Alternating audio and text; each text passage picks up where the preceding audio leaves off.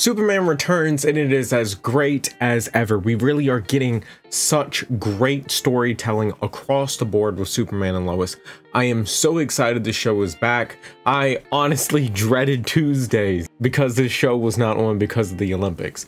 But it's really come back strong. You got the whole alley situation with the whole pendant and how it gives people visions into, I guess, the Bizarro realm world.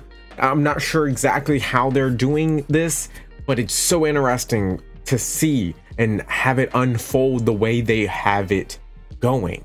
That's interesting. The characters and having it very much character driven is so fantastic. Superman taking on Bizarro, that action scene, that whole thing in the warehouse was amazing. Watching Superman realize that Bizarro is basically the exact opposite. You got a fire breath and freeze vision, and seeing him realize that and then taking him to the mine and just beating him up was fantastic to see across the board. Seeing how Lois's partner in crime with the whole newspaper basically get drugged by Allie was such a twist.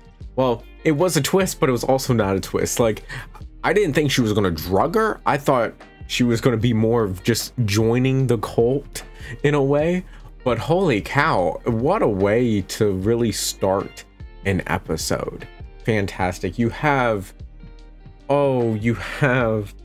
Jonathan taking those drugs and just seeing these different subplots across the episode and how they're kind of interwoven with one another. Superman with the whole Department of Defense, like everything is kind of woven together. The storylines are starting to cross over to make it one strong narrative across the board.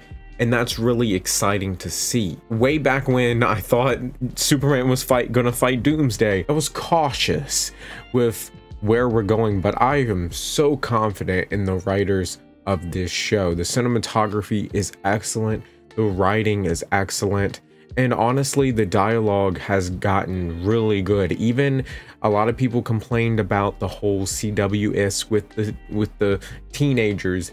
Honestly, I don't mind it. It's not bad, and honestly, it's so much better than what we really get on the CW.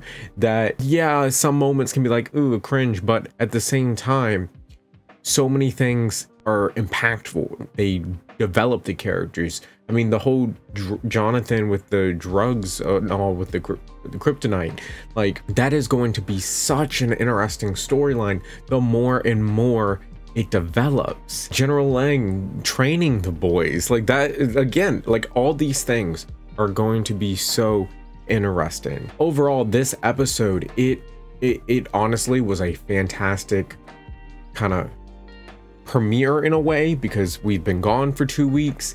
It pulls people back in. It honestly, by having so many little subplots that honestly did not feel like we had a million subplots in one episode.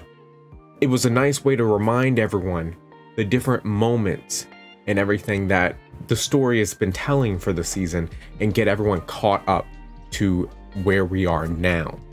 I give this episode a 8.5 out of 10.